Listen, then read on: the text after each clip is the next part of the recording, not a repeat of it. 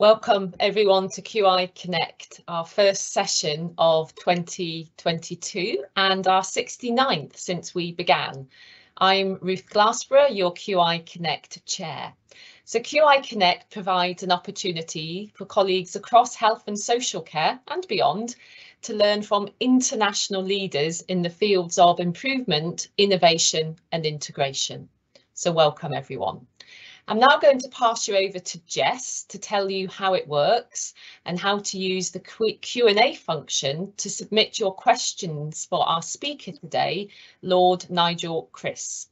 The format is slightly different today, so we will have a pause in the middle of the presentation for our guest questioner and some additional questions from our audience. Then we will also include time at the end for further questions. Jess, over to you. Thanks very much, Ruth. So just some housekeeping notes to start with.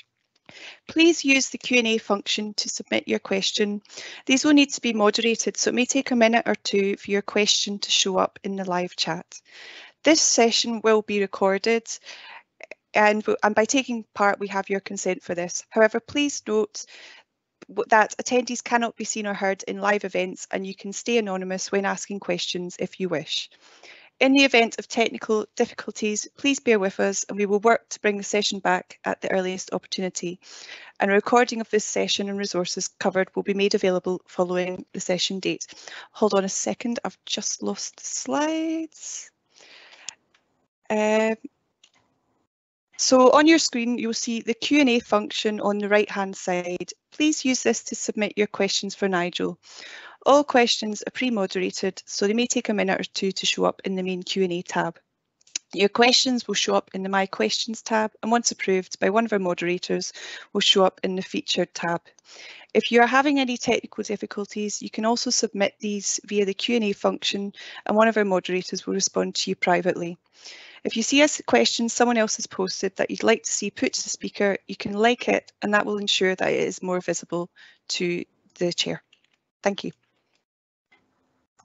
Thank you. And I think we've moved on one slide too many. So in terms of our audience reach, just to highlight that we have had over 5,000 participants engaged with our session since in 2021 from 27 different countries. And since we started QI Connect, we've had over 1,300 organisations engaged, including 89 universities and colleges. So delivering QI Connect is very much a team effort, and it's an amazing team that I work with here. Thank you to all of them. And also, as always, our thanks to NHS Scotland National Videoing Conferencing Service and Mark, who's joining us today and providing excellent support for these live events.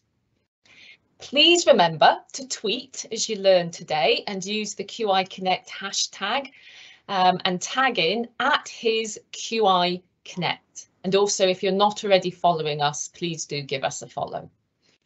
So I am delighted today to introduce our guest speaker, Lord Nigel Crisp. He is a philosophy graduate from Cambridge, and prior to joining the NHS in 1986 as I believe a general manager for learning disabilities, he spent time in community work, industry and the third sector. By 1993, he was chief exec of the Oxford Radcliffe Hospitals. So incidentally, Nigel, you won't know this, but that's where I started my NHS career in 1987, working in my school holidays as a medical records clerk in their A&E department. So it's a hospital I know well. From 2000 to 2006, he was the chief exec of the NHS in England and the permanent secretary of the Department of Health. I think actually you were the only person to hold both offices at the same time. Since retiring from the NHS, and I say from the NHS because he definitely hasn't retired, but since retiring from the NHS in 2006, he's been very active in global health and international development. I think it's 4 books you've written and you're about to publish your 5th, if it's not already published. I know it's going out this month. He's also a senior fellow at IHI, a distinguished visiting fellow at Harvard School of Public Health, and an honorary at the London School of Hygiene and Tropical Medicine. And somehow, in the midst of all of this, he also manages to fit in some gardening and some painting. So like all of our speakers in QI Connect, he has given freely of his time to speak with us today. We're enormously grateful for that, and we're really looking forward to hearing his thoughts on this important topic of global health in a time of pandemics, climate change and political turmoil. Nigel, over to you. Well, thank you very much indeed. I'm going to attempt to show my slides. It always amuses me that they have right, it's just asking me if I'm sure I want to share my slides. I do. So, yes, I do want to share my slides. Here we go. I'm hoping that these slides will now share. Good. Okay, thank you. It always amuses me that I'm a distinguished fellow at Harvard School. Presumably there's another list with the undistinguished fellows on it, which always seems a bit rude. But anyway, this is a great pleasure to join you. And as Ruth has just said, my background's partly the NHS, but actually for the last 15 years, I spent an awful lot of time working largely in Africa, but also in Southeast Asia and a number of other parts of the world, and basically pro bono in this sort of period. And whilst I was working in Africa, I learnt this great saying, which is actually on the next slide, the top bit of it: health is made at home, hospitals are for repairs. It actually belongs to Francis Omaswa, who was running the Ugandan Health Service at about the same time as I was Chief Executive of the English NHS. And what I'm going to do in this presentation is I'm going to do, in a way, slightly two presentations. The first one is under that title of Health is Made at Home, Hospitals are for Repairs, is really quite UK focused, even though it's got that African title, if you like, and talking about how we need to change what we're doing in the UK. The second part of the presentation, and we'll have a gap in between for some questions, and actually partly because it's always fairly boring having one speaker for 30 minutes, so I'm going to break it up a little bit. But after that break, we'll then turn to Turning the World Upside Down Again, which is actually the title of the new book, which Ruth has just referred to. And that's really about what we in richer countries in the world can learn from low and middle income countries in the world, and actually how melding our learning is the best way forward for all of us. And one of the other things I learned in Africa is that I need to think about health really quite differently. You know, I've been brought up to some extent in the NHS, and therefore I had a sort of NHS view of the world. And what I discovered I needed to do was, of course, take off my NHS spectacles and see the world differently, and see it in terms of a whole range of different things. And that's partly what I'm going to be talking about in both the first bit of the presentation and the second. But to introduce you to this first bit of the presentation, I think now in terms of health, in terms of three things, which are those three things. There's the great and fantastic and wonderful health services, which I guess an awful lot of people are listening to this are involved in. And that's really important. There's also prevention of disease. And in the UK, we're sort of getting a bit into prevention of disease, but there's also creation of health and health creation, and I'll talk about that. Prevention of disease I think about as being about the causes of ill health and how do you tackle the causes of ill health. But creation of health is about the causes of health, and that's going to be the theme very much of this first bit. And what we need to think about, if we accept that, and I'm going to make the argument for it, is that we've got to find much better ways of the health creators in our society working with government, civil society and health professionals in a post-industrial NHS, because we do have a very industrial model of an NHS, and so do all the rich countries of the world, basically. And of course, we've got to think about a cross-government approach to health and to well-being. So let's just start by saying, so what do we mean by health? And this is the place to start, I guess. The World Health Assembly, when the World Health Organization was founded, it said that health was about the physical, mental and social well-being, and not just the absence of disease. Interesting, physical, mental and social. We've always focused on the physical, got better at the mental, but we are only just learning to work with ideas about social well-being. But to take another sort of definition, to think about it for us, for you and me, health and well-being, it's about life, it's freedom, it's confidence, it's the quality of our lives, really. It's about our relationships, how we live, what happens to us at work and at school. It's about being all that we can be and living life to the full. That's what really being healthy is about. And if we think about creating health, what I mean by creating health is providing the conditions in which people can be healthy and helping them to be so. And ideally, that's what, of course, a parent did for us. What a good teacher can do, what a good school can do, what a good community. All of them, if you like, helping to create resilient, confident, capable and healthy individuals. And health doesn't stand by itself. It's related to all those other qualities as well. So that's what I'm thinking about when I'm talking about creating health. And what that means, if we go back to my definition at the beginning, in health and well-being, I think we've got to think about this as being about health services and health care, where the professionals are in charge and taking the lead. Prevention and protection, where government very much has the responsibility for regulation, legislation, whether it's about food or about air quality or whatever it is. And then health creation, where actually the whole society has a magnificent role to play. And let me therefore talk about those health creators, and who do I mean by the health creators? And let me just give you 3 examples. I wrote a book called Health is Made at Home, Hospitals Are for Repairs, and gave something like 60 examples around the UK. But let me just pick up these 3, which give you an idea of what I mean when I'm talking about health creation in a practical sense.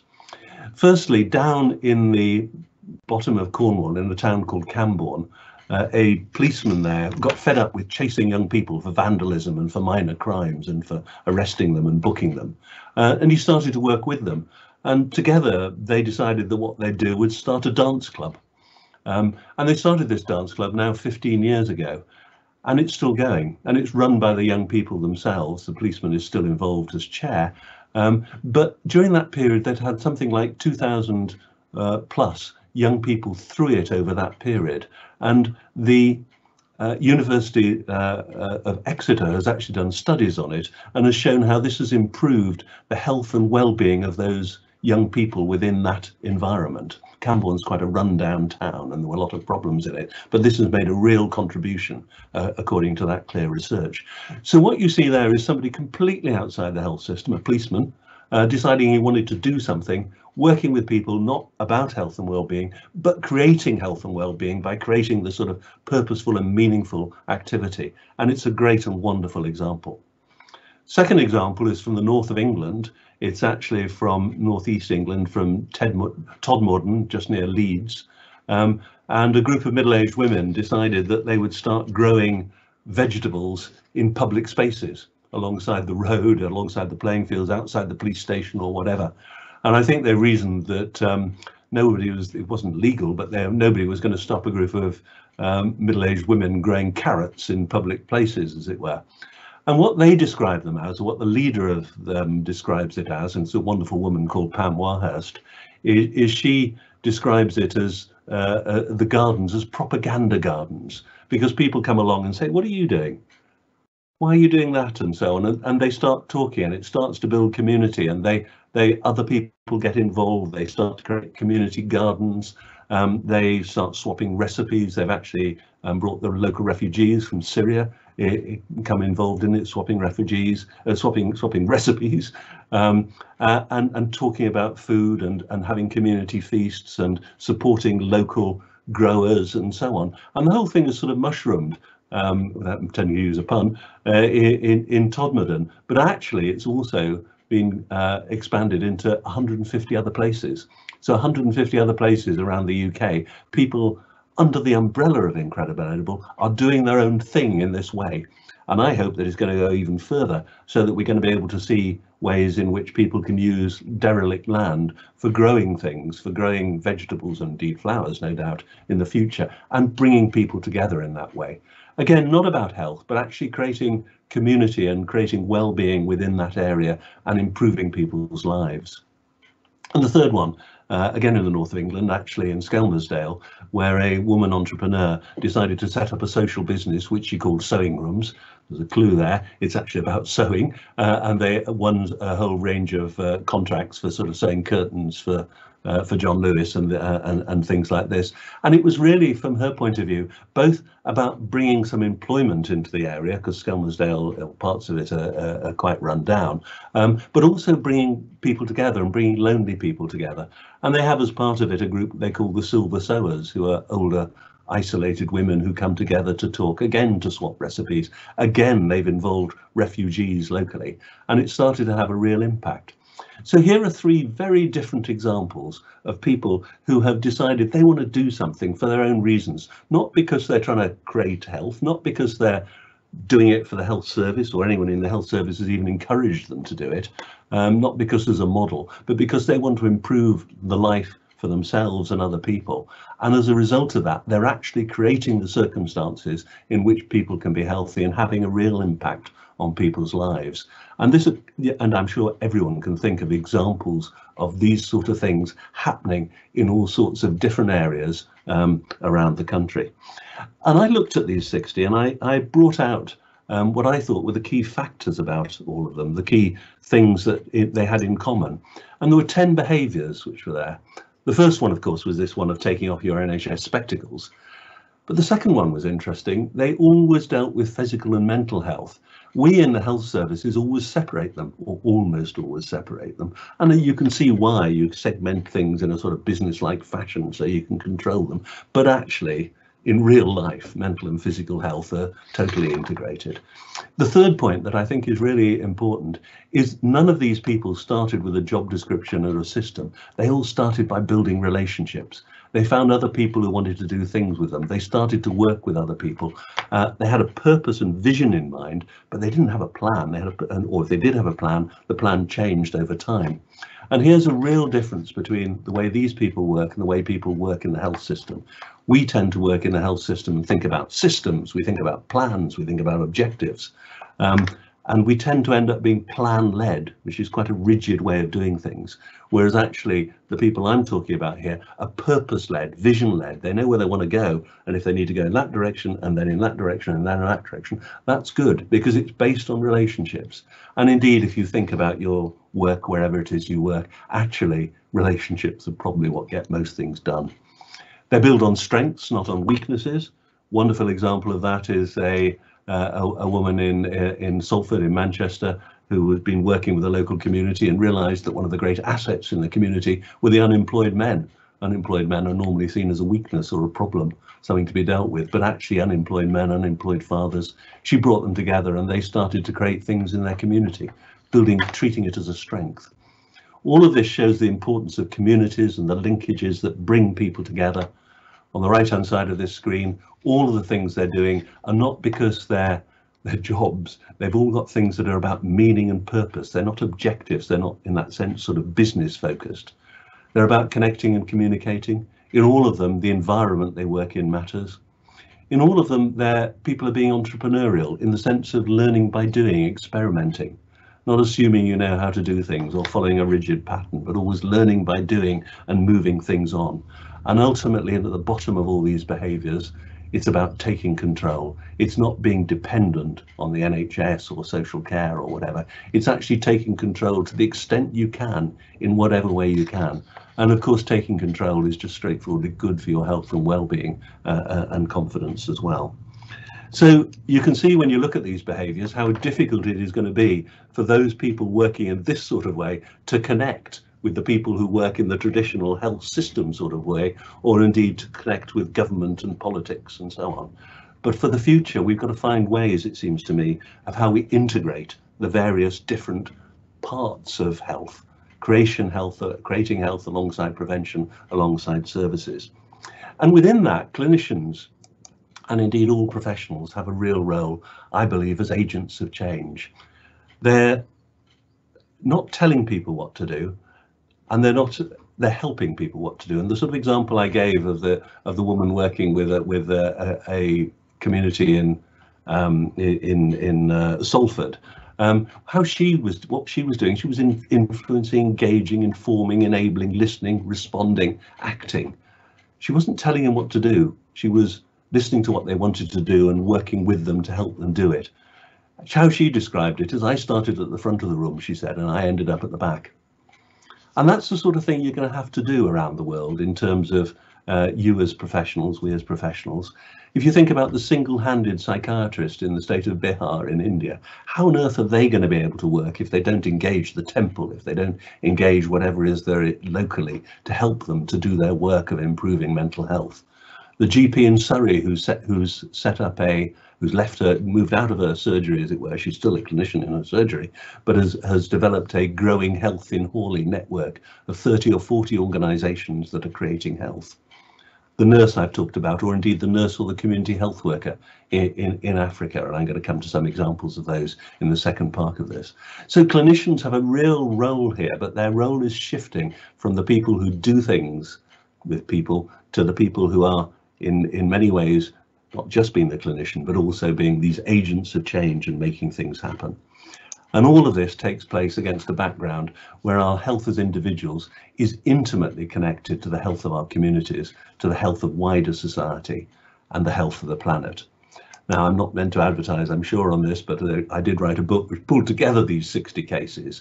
But what I'm going to do here, if I may, Ruth, is stop at this point and see if that's provoked any questions before I come on to the second part of the presentation, which is really about what we can learn in richer countries of the world from people in low and middle income countries of the world, people who don't have our resources, but they also don't have our vested interests and our baggage of history, and they don't have to take off their NHS spectacles, and they can see the world as it is rather than the way that they've been taught to by working within a system. So let me pause at that point. Great, thank you. And you are allowed to advertise your book on these, very much so. And thank you, that was really thought-provoking. There are loads of questions in the chat box. But before I go to some of those, I'm going to hand over to Akintoye Akinola, who is a specialty doctor for quality improvement in surgery at the Golden Jubilee National Hospital in Scotland. And over to you for our guest question. Thank you very much, Nigel, for that inspiring presentation. This is a question that I have to ask today.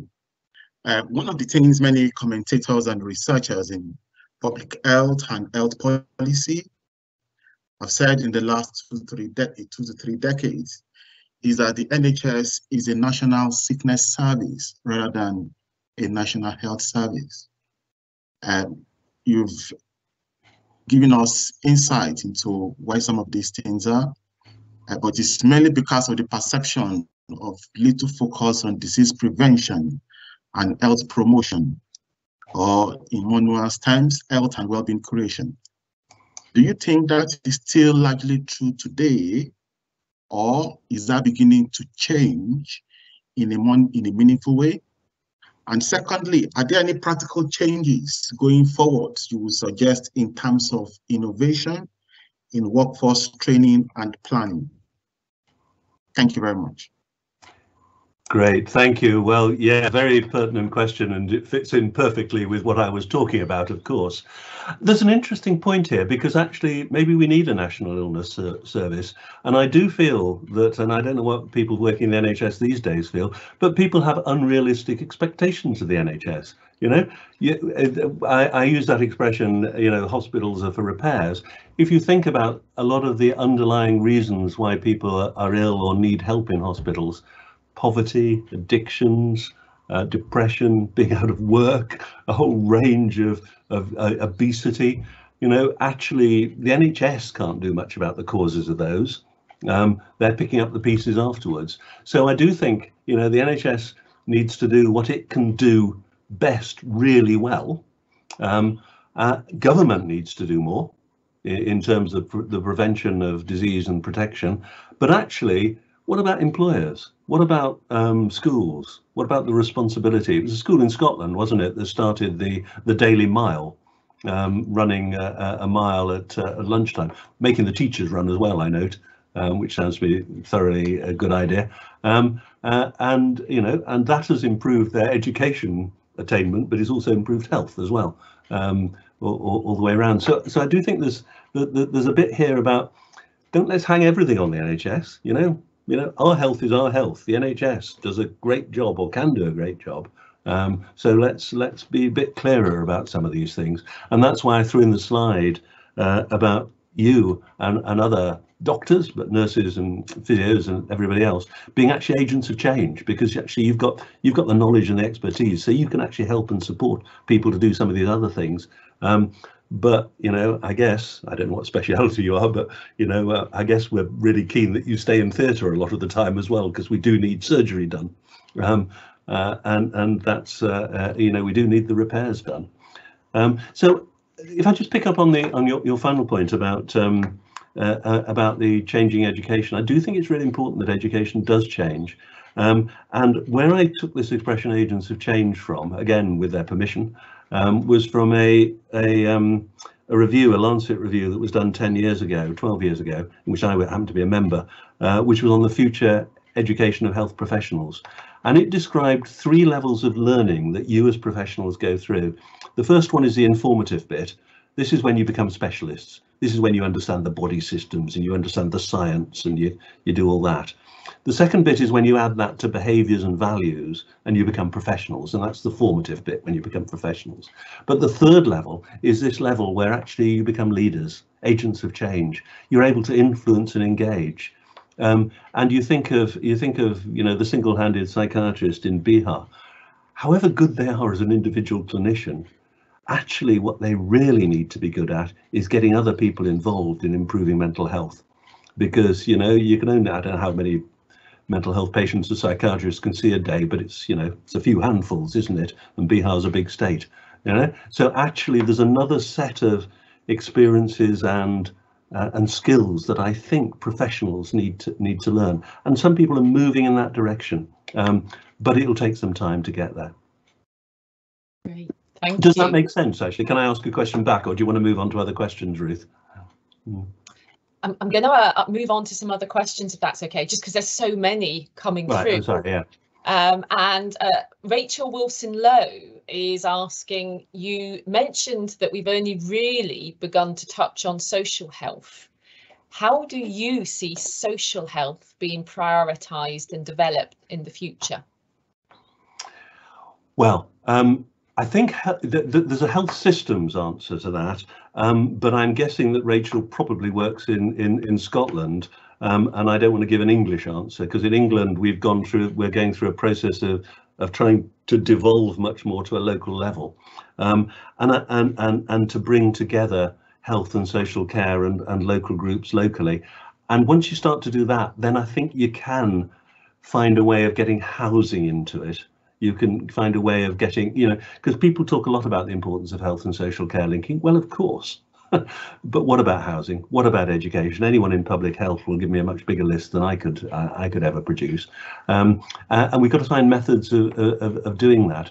But one point that I often make, and I think because I think it's true, is that change takes place in the most important place of all, which is in the heads of professionals. If you as doctors and nurses and others begin to see health in this bigger way and realise that you don't have to see it in terms of your discipline, your speciality and so on, but yeah, you want to work in your discipline, your speciality, but you also want to be part of this bigger thing, then and that the people working in housing and the quality of houses is really important, then I think it will start to change. And that's why I think that very first question about health professional education is really important, because it's how you as clinicians, how you as professionals see the world that matters. But then you've got to get some mechanisms as well. But it's shifting a bit in England, and we've just in Parliament just going through a bill on health and care system, where a lot of people are making these points. 10 years ago, they weren't. So the thing is shifting, but it shifts slowly. But the truth is, change will happen if it happens in your heads and if you do something. Don't wait for somebody to tell you what to do. Do something. Absolutely. And I know the place-based work in particular, which, you know, the place-based system work, I think is really powerful. And obviously there's the work in Wigan, but we also have work up in Scotland and places like Ayrshire. Doing some amazing work there. I'm going to pick one more question, if it's okay, before we then move on to your second section. So this is from Goran Sangana. who is asking whether there is a role for decolonising global health literature in guiding the UK's global health work, and more specifically, as an example, asking whether advisory boards, for instance, could be staffed by colleagues from the global south. Well, I'd go much further than that. I mean, in fact, the book that I'm going to come on to picks up some of these points. I mean, I think decolonising is really important on so many different levels. One is bringing other people in whatever way, and on advisory boards would be good. I actually think, you know, the sort of partnerships. I know in the UK there's something like 200 partnerships between UK hospitals and hospitals around the world, mainly in Africa, but quite a few in Southeast Asia as well. And I think the interchange, the constant interchange, is really important. I think there's an aspect of decolonisation which we don't always pick up on properly, and I'm going to pick up on it, I hope, in the next bit, which is to understand that Western scientific medicine isn't the total answer. It's a good answer, but it's only part of the question. And I'll talk about the Toronto Birth Centre, for example, which is First Nations people in Canada, Toronto, obviously, who have actually created a completely different sort of environment for women to deliver in and for their families to come. So there's more than one set of knowledges. I also am starting to stop talking about global health and talking about health globally myself, although you'll see the title of my book's Global Health, because somebody pointed out to me, global health is almost exclusively taught in rich country universities. And too many people think global health is about people in low and middle income countries. It ain't. It's about the health of people globally. But anyway, let me stop there and go on to the second bit, shall I? That sounds like a brilliant moment to transition to your second bit. Right, I'm going to try and get my slides back, if I can. Let me see if I can do this. Open share tray. Sorry, I seem to be, I don't know whether anyone can help me with this. There we go. This system is running very slowly. It's the joy of the virtual. It always goes slow at the most inconvenient moment. Yeah. I have asked to share here. I don't know if the people in the background can put my slides up for me. So, looks like yes. Here we go. Good. I think we put them up for you, which means we have to move them along. Okay. Well, would you go to slide? I think it's actually number 14, if you would. Oh, you have gone to it. Thank you. No, the one before, the one you were on. So, Turning the World Upside Down Again. This is the title of a new book, and global health. You don't need to. The subtitle explains itself, doesn't it? And since I wrote that, of course, political turmoil has become appalling, or whatever is the right word. Let me turn to the next slide, please. So what this book is about is powerful high-income countries, power and high income, power and resources. We can learn a great deal from people in lower income ones, and the elite in any country can learn from their poorer communities. Now, I'm not going to say very much about that, but I'll pick up on it. Combining the learning from all our countries and all parts of our communities can bring real and sustainable process. And we have to think now in the new climate about rethinking our ideas about global solidarity and building on relationships between people and taking action. I mean, so many things have damaged global solidarity over the last 3 or 4 years. I don't know, those of you who've been engaged in health globally for some time will remember probably that, you know, at the beginning of the century, there was a great optimism about Africa and a great optimism about making change in the world and global solidarity and the Millennium Development Goals and optimism around the Sustainable Development Goals. Well, my feeling is in the last 3 or 4 years, this has really started to evaporate, sadly, and because we can't trust our governments, we can't trust the big organisations, and I believe we have to build solidarity bottom up in a very different way in this way. So let me talk a little bit about the first point, what we can learn from low and middle income countries, and let me go on to the next slide, please. Now, what this is not about, it is not about reverse innovation. People talk about reverse innovation, meaning innovations from low-income countries going to richer countries, which I have to say I hate the expression. It's deeply patronising and it's deeply misleading. Do you suggest that innovation from lower-income countries is less good than innovation from rich countries? And where do you think innovation comes from? Anyway, it always comes from outside the elite. It's why it's innovation, as the elite will carry on with the status quo. So I always avoid talking about reverse innovation. Frugal innovation, slightly different. Very different. Frugal innovation is, or Jugaad innovation from India, is very much about doing things with the cheapest facility or equipment and whatever that is around, and that's a different issue altogether. But reverse innovation, I think, is just innovation. I also don't like the expression task shifting, because it seems to suggest, doesn't it, that people's needs as people are being defined by what professionals would deal with them in the West. You know, whereas my problem is a problem. It's not whether it needs to be done with a doctor or a nurse, you know. And I think task shifting also, you're wearing professional spectacles when you're talking in that way. And I also think we need to get away from the economic language which has dominated us. We talk about supply and demand in healthcare now, don't we? That only came in about 15 years ago, 20 years ago probably. It's straightforward economics. We talk about incentives. We talk about businesses.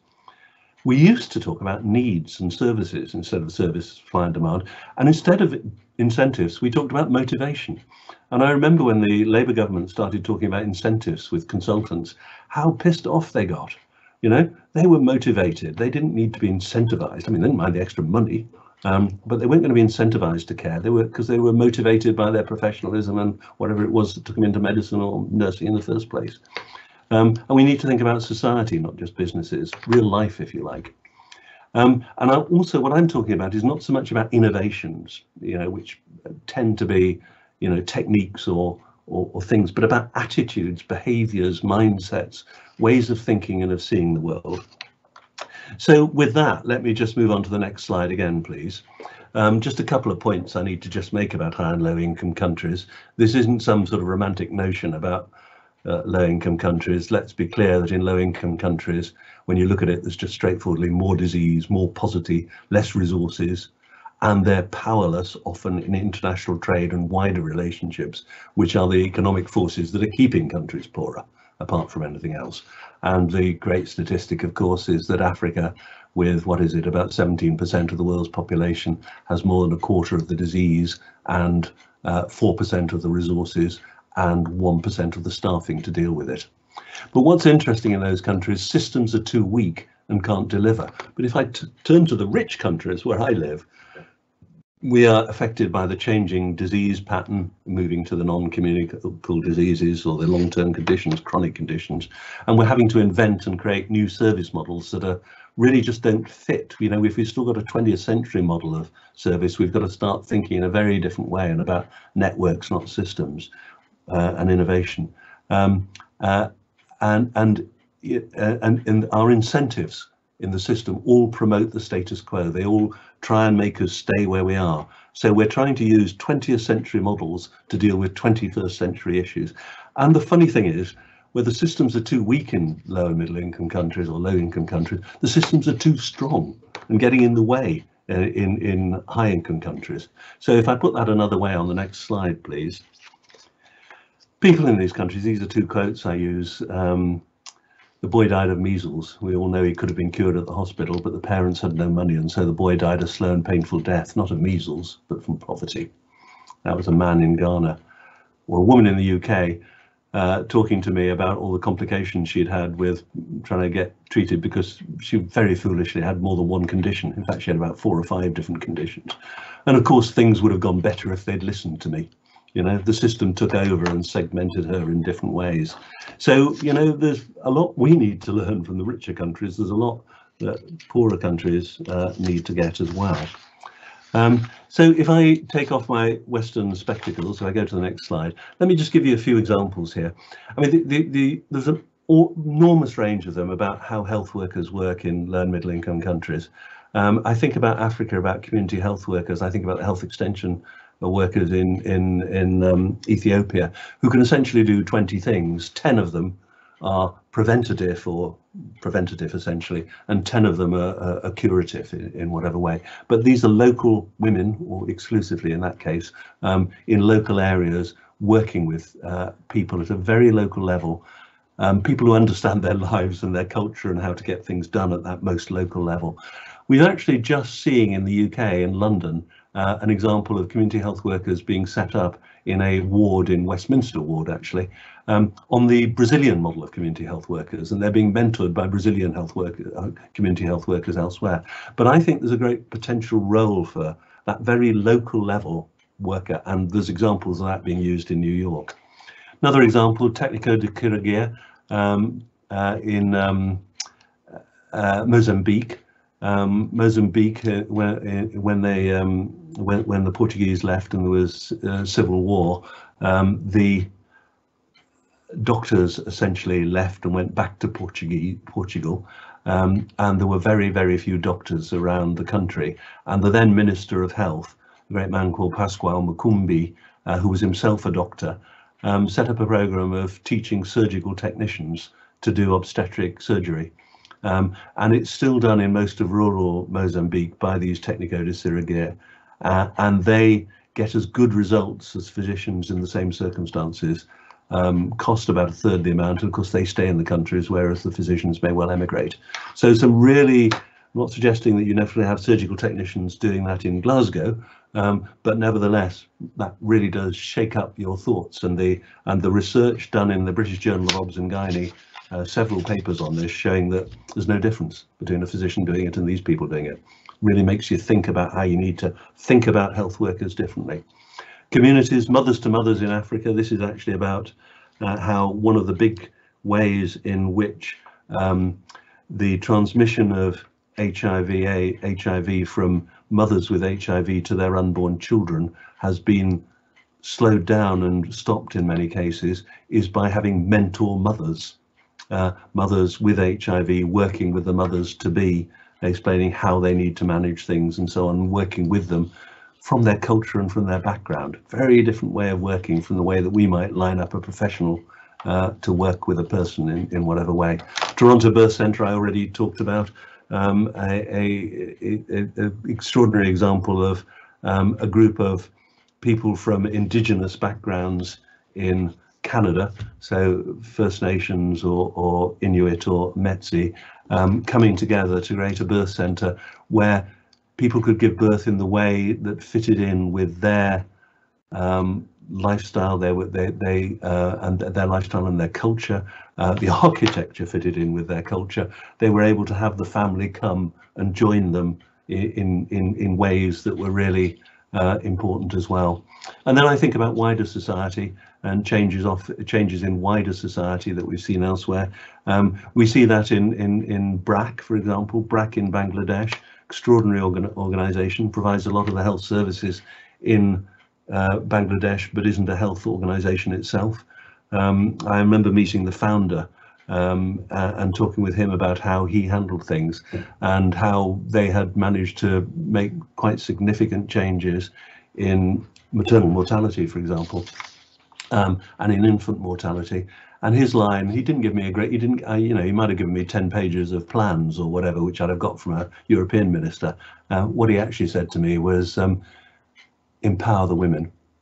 And BRAC started off with women's empowerment classes, worked with them around their health and things they were interested in, started to provide a microfinance to them, set up shops so they could sell their produce, set up a university, and developed a whole range of things that showed how you were linking together health with the economy, with empowerment, with having voice, and so on. So extraordinary examples, and I put Finland in there, which I know is not a low and middle income country, but just as a reminder that, you know, elsewhere around the world, people have begun to understand the health in all policies sort of approach, that actually if you're going to improve health in in a very healthy country like Finland, actually you've got to work with the farmers, you've got to work with the educators, you've got to work with other people, but it's the same sort of point. So you can see people around the world who are really doing things in very different ways that we can learn from. Not to copy, you can copy some of them, of course, and the Toronto Birth Centre, I guess you could copy, but actually so you can learn from and make you think about how you do things differently in your own country. So let me just throw on the next slide quickly. And there were about 7 or 10 things that seemed to me very special about these after I'd looked at them in some detail. First one is we don't segment health off as separate. Health is part of human life. You know? We don't put it in a special building over there. Now, of course, you need to put your surgery in a special building over there and make sure the airflow is good and everything that you need. But actually, let's just remember this is about real life, not about something technical. The importance of engaging and working with communities, and especially women. The importance of empowering people, about linking health with the economy, with rights and a voice. The bit about the workforce, training for the role and not just for the profession. And bringing together, if you like, what we have separated more in America than in the UK, of public health and clinical medicine. So some real learning that we can pick up and think about. And if we think for a moment about what's happened in Western scientific medicine, if I can go on to the next slide, if you look back at the history of Western scientific medicine, it's really rested on 4 things.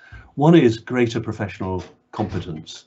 You know, the way that the Flexner report in 2010 for the doctors, or the Rose Walsh report in 1910 and 1915, the Flexner report introduced science into medicine, and actually resulted in something like 1/3 of the medical schools in America shutting down, because, you know, so they you know, you as professionals have been becoming more and more competent over the years, and that includes understanding systems and QI. That's part now of professional competence. So that's been one of the great drivers of Western scientific medicine. Scientific discovery. I mean, we really got sort of adequate anaesthetics, didn't we, at the beginning of the 20th century? But then you move on into all the discoveries around genetics and so on that are now finally moving on in the beginning of this century. A huge amount of commercial innovation that really has helped us to move on in terms of how we have, you know, and some of that's about drug discovery, for example, and the commercial involvement in that, and massively increased spending and activity. If you look at the percentage of GDP that we were spending in 1960, it was about 1 or 2%.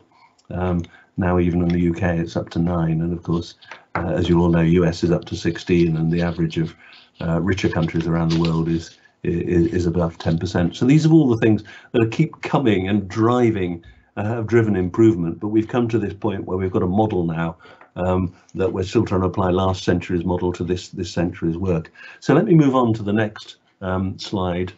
And what I argue is that actually, if you look at what's happening in low and middle income countries, then all of these things need to be modified as we think about the future. Greater professional competence is achieved through patients and communities empowering and being empowered by the professionals. You know, that's, I think, one of the next great changes that is going to come in as you drive on professional competence.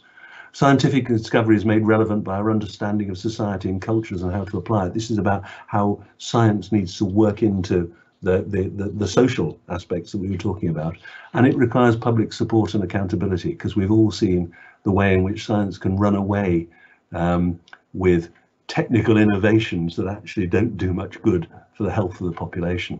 And the same thing applies in commercial innovation. And it's at its most effective when it's undertaken in partnership with health systems, properly regulated and linked with wider societal goals. And what about vaccines? What about vaccine development as the absolute paradigm of that? Now, that's an emergency and so on, but that was a brilliant piece of commercial innovation linked in with government and the NHS and everybody else. And then finally, we need to change our focus from spending and activity and replace it by measures of social and economic gain and the impact on population as well as on individual health. So we need to turn Western medicine upside down. And so my argument is all in this book, which we published in a month's time. And you can get a 20% discount if I'm allowed to advertise on here, Ruth, by entering that code at checkout. So that's quite a brief run through that, but you can see how that builds on some of the earlier points I was making about what people are doing in this country. And we really do need to think about the world differently and see that change is coming from places we haven't tended to look for it, including poorer communities in our own country and low and middle income countries around the world. Let me stop there. We've still got 10 minutes, I think, for questions. We do indeed, and that was so inspiring. Thank you. And that challenge about how much we have to learn from the lower and middle income countries, a really powerful challenge there, and some lovely examples. We've continued to get lots of questions coming in via the chat box, and just to remind delegates, you can vote for the ones you like. I will be guided, not dictated to, but guided by your votes, but I may pick some from lower down the voting list. But I'm going to go to one that's got a lot of support from Julianne. He's highlighting that we've had integrated health and social care in Scotland actually since 2016, but the issue is spreading the changes that are in the healthcare professionals' heads. So she's saying she's worked in the NHS and the third sector. Her experience in the third sector was it encouraged creativity and innovation that was relationship focused. But the experience in the NHS is that we limit this due to the red tape. So how do you think we can go about changing this? Well, there was one big hope, which I don't know how it's working out in Scotland, which was that actually things changed during the pandemic. I heard so many. I wasn't involved in fighting the pandemic, but I talked to a lot of people who were, and I heard so many examples of people saying we worked differently when we had to. And health and social care came together, and housing. A housing association who were doing some great things on health, preventing falls and so on, who couldn't get their NHS neighbours to even talk to them, suddenly found that the NHS wanted to talk to them, and they changed the way they were doing things. So there is still, and I think there still is some hope that there's a sort of reset here. It's not about going back to the old normal. So I don't know what's happening about that in Scotland. I do know some of that in England, and people are trying to hang on to that idea that actually there were gains that we could get. So I think this at that level. I also think we've still got to work on the people at the top of the system as well as the people lower down the system, and try and get. We're going to have in England, and I'm sure this will be the same in Scotland, a great drive on waiting lists, and it's going to get technical, and it's going to get sort of as hospital focused and surgeon focused and so on. And of course that's important, but it's got to be balanced by some other stuff. And people like me in Parliament are trying to make these arguments at the top of the system. But my observation as well is that Julianne, she knows about this because she's worked in the, I don't know you, Julian, but you've worked in the social sector, and you've worked in charities and so on. You've worked in different areas, and you can see it happening. There must be other people like you. Can you get together? Can you do something about it? Can you sort of try and create some influence and some influencing groups? There's a great expression from a Dutch neurologist which I learned, which is that when you're trying to get something done, 3 things: start small, just start small, something that you can get your hands around and make happen. Think big, you want to change the world. Go fast, and the importance of go fast is, of course, they won't catch up with you, and you've got to maintain momentum and keep making change happen. So I think quite a lot's in people's hands. People like me can try and influence at one level and so on, but people will make the change. Indeed. And there's a lovely example someone's posted. It's not a question, it's an example that when they were in rural South Sudan, they taught the local blacksmith to do eyelid rotation surgery to treat trachoma, and he did it really well. Right. Yeah. Thank you. So Hannah is highlighting that what you're talking about is a big cultural change and a shift that's needed that includes a lot of unlearning and relearning. And that's a lot to ask and expect from the public who've seen the NHS as the fixer for all health needs. So her question is, how do we do this without a huge government and social backing? Well, I don't think you want government and social backing, because government will try and back you into whatever it is that they want you to back you into, you know, so this better not be government led. Although government can help with it. It needs, I believe it needs to be, you know, profession led actually, and I don't mean by the BMA and people like that who are, you know, the trades unions, if I may be rude, but actually it needs to be led by leading by people within the system itself who get it. I think it would be, for younger people, there's less unlearning to do. I was with the Vice Chancellor of a university that does in the UK that does a lot of nurse education, and he was saying we lose a quarter of them at the end. And he says, how come we've got a system that knocks so much out of these young people, that knocks so much motivation out of them, and not one that motivates them to continue?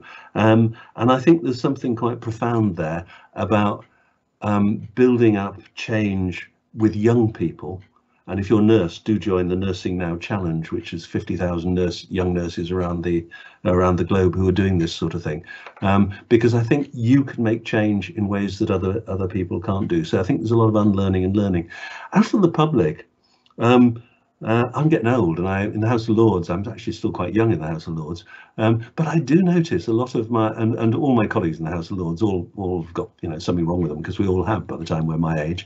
And actually, we quite like nurses.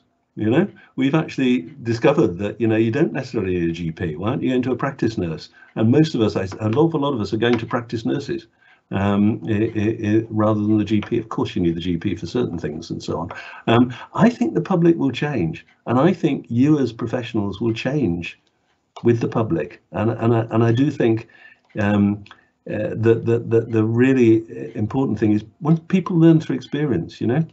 I mean, newspapers will still talk about doctors and hospitals, but health isn't about doctors and hospitals. Health is about something bigger. Great, and a great call to action there, particularly from our nursing community. I think we have time for one more question. So I'm going to go to Anonymous, who is asking, as a nation, do you believe that we need to rethink our NHS to identify what it is we want from it, and more importantly, what we are prepared to pay for through taxes? Well, thank you for this last question, and you're picking up points that people so often talk about. And isn't it amazing that the discussion about the NHS ends up being a financial discussion? Isn't that bonkers? You know, but that's what happens. They turn a health question into a financial question. I don't mean Anonymous. I mean the newspapers and politicians and so on.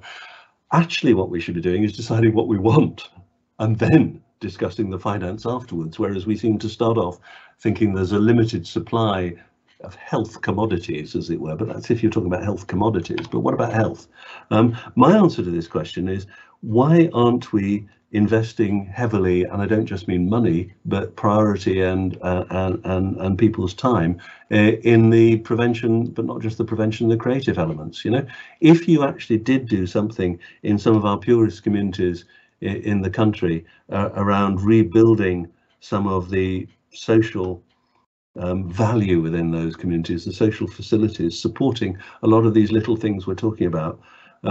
The NHS can't cure itself. I said earlier that, you know, obesity, addictions, a lot of stress at work, you know, all air pollution, you know, a lot of the end up with respiratory diseases in our hospitals, you know. NHS can't do all those stuff. So actually, the question is, if we're trying to improve health, let's get some really serious about this other range of stuff, which isn't just prevention. It is about creating places where people want to live and where it's worthwhile to live and where people can look after each other as well as looking at the NHS. But don't rush to the question about how much money, because there's only one answer to the question about how much money, which is, oh, spend more. You know, why aren't we like America spending 16%? And you'll get people then coming up with their financial plans for it, instead of starting off by talking about health. You know, why do you turn a health question into a finance question? Finance is important, the economy is fundamentally important and fundamentally linked with health. But the biggest asset in a country is the health of its people, because they provide the workforce, they provide the productivity, and they provide everything else in terms of the creativity and so on. So we should start that question somewhere else. And I won't ask Anonymous his or her views because they're staying anonymous. But thank you for that. Thank you. And it's just such an important issue, isn't it? How we rethink how we design and deliver services. And then in Scotland, we're increasingly now using the Scottish approach to service design. So using service design methodologies in our work to actually really deeply understand that the needs of the people using the service, and to rethink how we design services to meet their needs. And I think that ties in a lot to some of the place-based work as well that we were talking about earlier.